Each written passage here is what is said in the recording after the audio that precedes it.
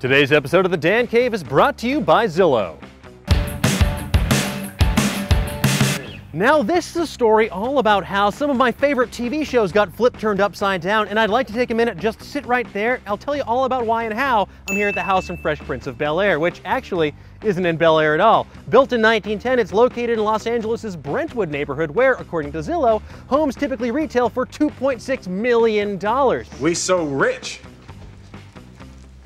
Why we can't afford no ceiling? But anyway, the real reason I'm here is because the Fresh Prince, like so many Jon Snows or Aerys from so many Game Shark hacked saves of Final Fantasy VII, was brought back from the dead. That's right, after its 4th season, NBC canceled the Fresh Prince of Bel-Air for some reason, but because they received so many fan letters and Will Smith got so many letters, they actually brought it back from the grave. But why should the Fresh Prince be the only prince who was promised? What about so many other amazing television shows that were canceled before their time? Well, today in the Dan Cave, I'm gonna run down the best canceled TV shows that deserve another season. Or 4. Maybe a movie too, we'll talk. Clone High. Let's face it, high school sucks, but it sucks even more if you're the clone of one of history's greatest figures who's secretly being raised to be exploited by the US military. Especially if you're Abe Lincoln and you just want to smooch Cleopatra and high-five Gandhi and get one over in that jerk JFK and deny your obvious crush that you have on Joan of Arc because, hey, talking about your feelings is scary. Hi, Mom. Such was Clone High. It was a national treasure that was taken from us far too soon after just 13 episodes. Say what? Now that series creators Phil Lord and Chris Miller are no longer working on that Han Solo movie, maybe they'll have time to bring back one of the greatest shows of all time. I mean, it's a good idea, right? I mean, what could possibly go wrong? Nothing bad ever happens to the Kennedys! Wow! Agent Carter. While the Marvel Cinematic Universe still has to wait until 2019 to get its first female-fronted solo film, Agent Carter's already been there and done that with 2 glorious seasons of killer espionage action set in the early days of the Marvel Universe. Now, not only did Agent Carter provide valuable connective tissue between MCU past and present, but it showed a badass lady spy kicking butt and taking names both on the field and in her own department. Seriously, what Hydra agent do I need to defrost to get a 3rd season of this show? Is it Walt Disney? Happy endings. What Friends was to the 1990s, Happy Endings should have been to the 20-teens or whatever the heck we're calling this garbage decade. This incredibly funny sitcom about a group of friends living in Chicago had more heart, humor, and puns per square inch than 90% of other TV comedies out there. ABC, in classic ABC fashion, didn't realize it was sitting on a mountain of gold and sentenced the show to an early death, but at least we'll always have 3 glorious seasons of pitch-perfect misery parodies, deep-cut pop culture references, and aptly named food trucks. Take me home tonight. And really nice apartments, like way nicer than I could ever afford. But I'd still probably set up some custom listings on Zillow, see if I could find a place nearby so that maybe one day I could also join Boys to Menorah. Hannibal. Some shows manage to transcend the medium of television and become works of art. Other shows inspire fanatical fan bases and feature gory murders that seem impossible to show on network TV. Hannibal is all of those things and more in one weird little package, and how it wound up on NBC remains one of life's great mysteries of Laura. With all-star performances, especially by the likes of Mads Mikkelsen as Hannibal Lecter, Brian Fuller's reimagining of Thomas Harris's iconic novels developed a rich mythology, featured better food photography than Top Chef, and were creepy, crawly delights to the bitter end. Except the bitterest part is there's so much story left to tell. Now hopefully NBC or Netflix or some weird content channel, heck E-Bombs World, I don't care, will see the light and give us more of that sweet, sweet Hannibal. But in the meantime, I guess I'll just go on Zillow and see if I can find an apartment with a kitchen as nice as Hannibal's, because that show weirdly makes me want to cook, like a lot. Not humans though, especially not if there's any cops watching.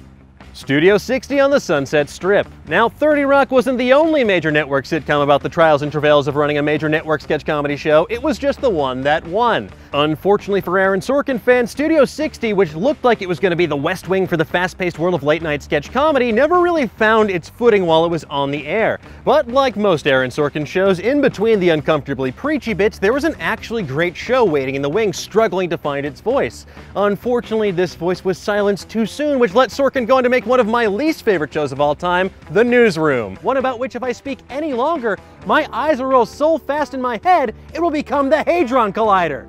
I'm not joking, I hate that show. You don't look satisfied. Pushing Daisies. Brian Fuller may just be the king of creating cult hit TV shows that are canceled before their time, and Pushing Daisies is a prime example of this. The premise was simple. Pie maker Ned brings the power to bring the dead back to life just by touching them, but there's a catch. A second touch will literally kill them. And with great power comes great responsibility, and with a great premise came an even greater TV show full of a wonderful ensemble cast, oddball humor, and some seriously tasty looking pies. I mean, honestly, what else could you ask for apart from 4 seasons, a movie, and maybe a free pie?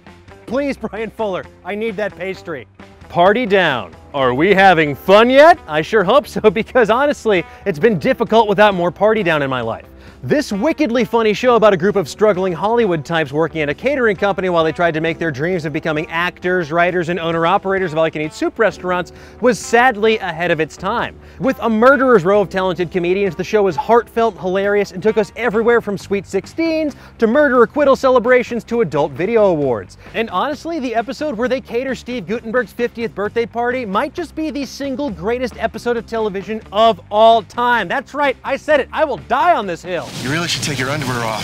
Jets feel great on your balls. Freaks and Geeks. The quintessential example of a TV show taken before its time, Freaks and Geeks managed to perfectly capture the angst of high school and tell a timeless coming-of-age story about growing up in a small town. And that's to say nothing of its amazing cast of future superstars like Seth Rogen, Linda Cardellini, James Franco, Martin Starr, and Jason Segel. Created by Paul Feig and produced by Judd Apatow, Freaks and Geeks gave us 18 glorious episodes before NBC decided there was just too much good in this world. It deserved many, many more episodes, but sadly that ship has long since sailed into an iceberg shaped exactly like NBC. Deadwood. The Wild West was a dangerous, dirty, and frankly deadly place, and no TV show managed to capture this better than HBO's Deadwood, and yes, that includes HBO's Westworld. This show is decidedly not safe for work. Case in point, the F-bomb is used a staggering 2,980 times, which is approximately 1.6 F-bombs per minute, and probably the same amount of times you'll say it watching it in your living room, because this is a sweeping saga of Deadwood's evolution from a gold mining camp to a thriving frontier town, and Ian McShane is the gift that keeps on giving, and he's giving his absolute best as the surly, violent Al Swearingen. Now, fingers crossed that the long-rumored Deadwood movie turns out to be more than just a snake in my boot, or else somebody's gonna poison the watering hole at HBO. Selfie. Now, dumb title aside, this was a modern version of My Fair Lady, or Pygmalion if you're nasty, starring John Cho and Karen Gillan, that was legitimately great but needed time to build an audience. So naturally, it was canceled after just 13 episodes, because the world's a cruel, unfeeling place. Remember how much you liked Karen Gillan on Doctor Who? Well, guess what? It wasn't just because of the Weeping Angels genius, it's because she's an international treasure and she had great chemistry with John Cho. Instead, everyone who didn't watch created a butterfly effect that led to the damn Emoji Movie. So I hope you're happy, Charles. You did this. You did this. And those are the best TV shows that were taken far too soon and definitely deserved at least one more season. But tell me, what are your favorites? What would you add to this list? Let me know in the comments below and give me a previously canceled thumbs up while you're there. Now be sure to like and subscribe or else you might miss next week's show about the story of 9 people looking for love at Christmas time before we all die in a fiery nuclear apocalypse caused by an unhinged Air Force general in Dr. Strangelove Actually. Until next time, keep on digging.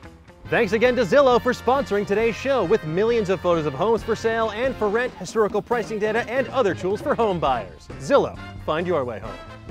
Let's open up the old mailbag, shall we? At Austin7 asks, if Marvel Studios got the X-Men back today, how would you want them written into the MCU? Well, that's a great question. I'd want them to appear during the end credits of Captain Marvel. Basically, Captain Marvel, someone who spends a lot of time in deep space, gets called in to see an empress, specifically Empress Lilandra of the Shi'ar Empire. But who's this weird bald guy sitting next to her in a wheelchair? Well, it's none other than Charles Xavier. He explains where they've been the whole time, why you haven't seen the X-Men for years. They've been out in deep space helping the Shi'ar and dealing with the Dark Phoenix. It's a perfect integration with everything Fox is doing and everything Marvel could do. Make it happen, Simon Kinberg. You have my number, I think. Probably not. Here it is. Everyone else, don't look. That's my number for real.